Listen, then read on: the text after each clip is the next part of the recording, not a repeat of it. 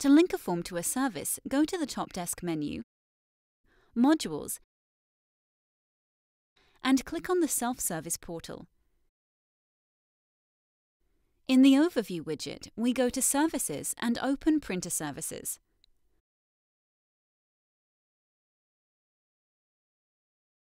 Next, we go to the Flows tab.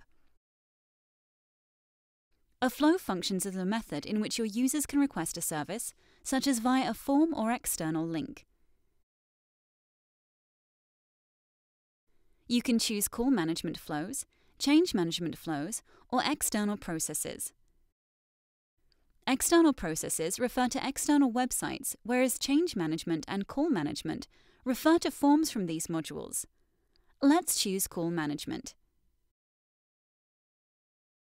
Here, it is possible to create a new first-line call form or a second-line call form. You can also add an already existing form to this flow. Let's choose Report a Printer Malfunction.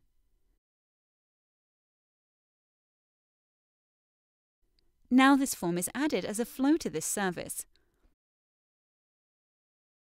We can see the title of the form here, which is the same as the flow title.